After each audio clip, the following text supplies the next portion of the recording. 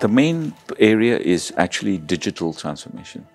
We definitely need more investment in our tech. We need to be world-class in our tech, and so we will need investments in that area. We want to be data-driven, so we will need investments in making sure that we've got, we are data-driven. Basically, we need talent. We need to train our people. We need to beef up our capacity. We want to reach out to new audiences.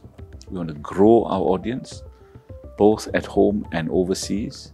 We want to reach young audiences.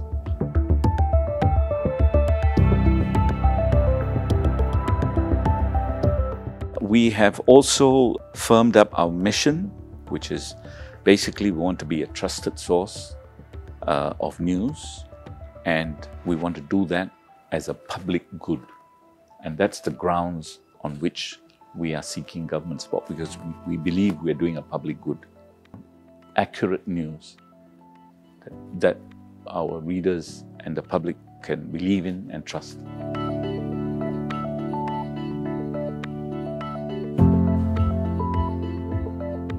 I think it's entirely possible for us to remain independent, notwithstanding the fact we get funding from government. Entirely possible. Why?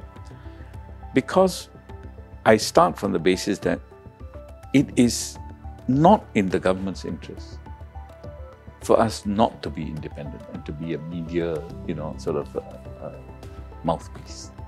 They are funding it because they believe in the mission of being a trusted source.